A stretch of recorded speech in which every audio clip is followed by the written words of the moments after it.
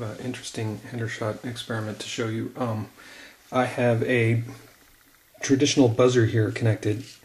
This one has two bobbin coils that are wired in such a way that with a certain polarity you get like a north pole and a south pole.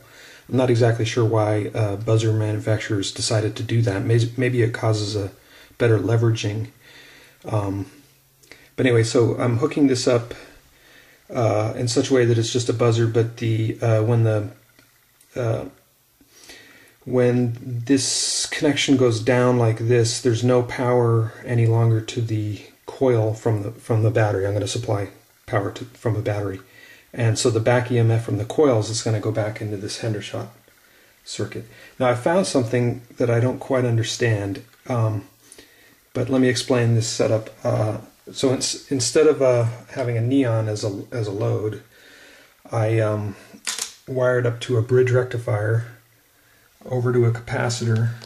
So this is basically a line filter converting to DC, and then onto my small little motor here. Now when I hook up this battery here, there's not enough power to run the motor, and that's sort of a function of the rate that this thing buzzes at and the frequency that this Hendershot circuit, or half of this Hendershot circuit, tunes for. So I'll show you that first. So with this load on here and the capacitor, the AC voltage is about 1.2 volts, and the motor's not spinning. Okay, so now the weird thing is, if I apply pressure to this buzzer while it's running, the voltage increases, the power increases, and the motor starts spinning. Let me show you that.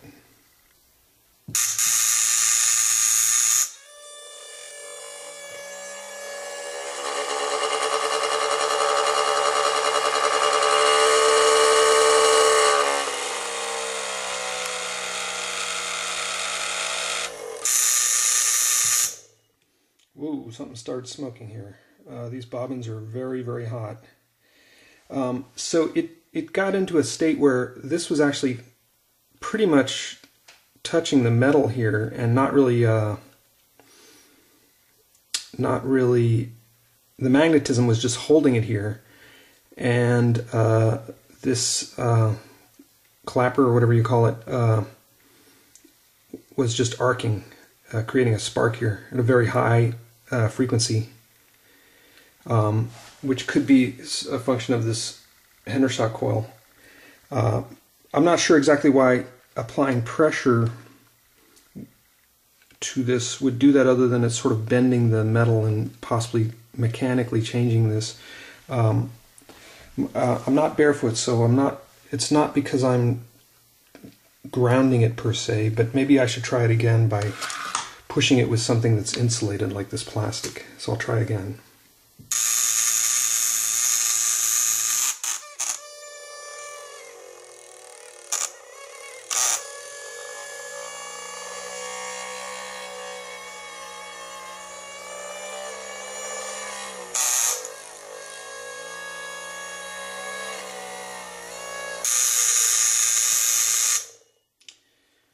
Weird. Okay, so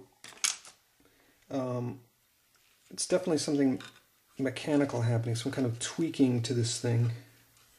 Maybe a side view.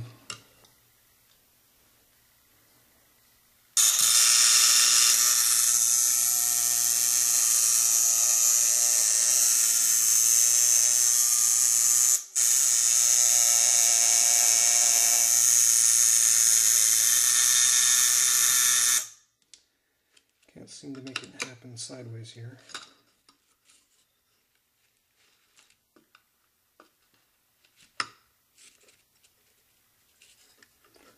I'm going to try just holding this here and see if it does it.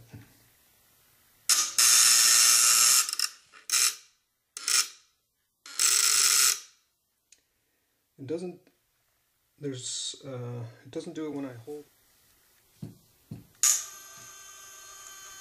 Oh, It's doing it now with no pressure applied.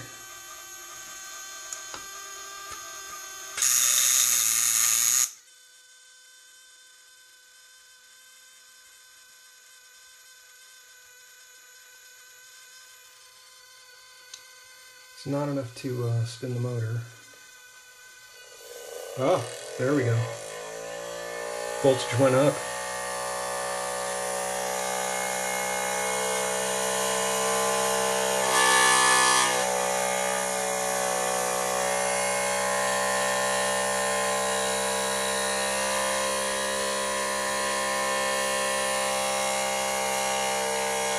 So let's go over to the scope here and see what's happening.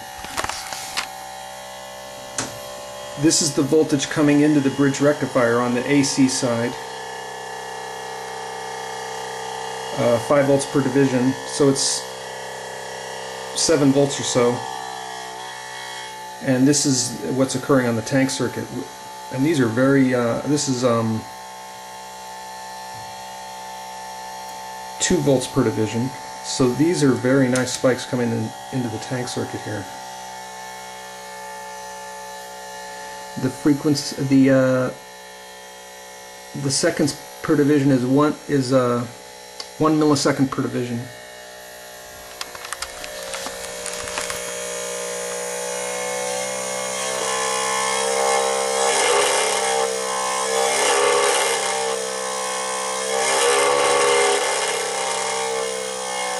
And then what's that? I'm going to try a magnet here.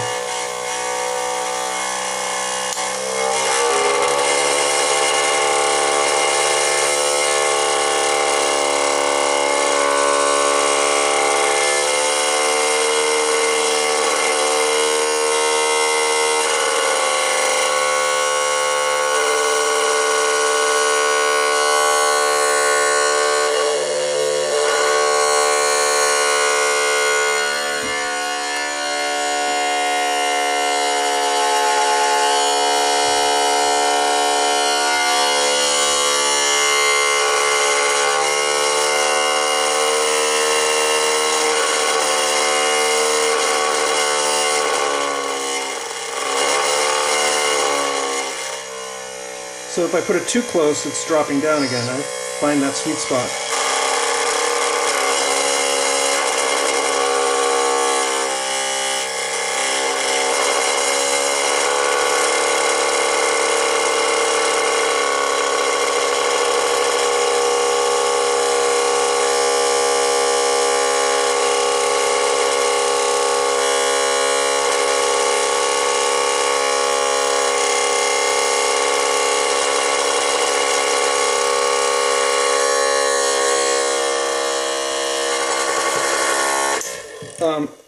Now remember, I'm powering this with a battery, but this is pretty interesting because the relay is not really even buzzing in the normal way. It's just sort of arcing here. I've been playing around with this for a few days and hadn't noticed that before, but this was with a 12-volt battery. I am able to make this buzzer go at a much lower voltage, 1.5 volts here.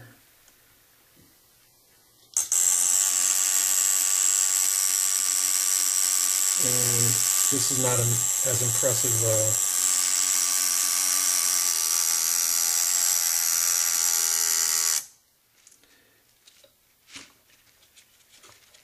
And it's stuck. Really stuck. There we go. Magnet is making it stick here.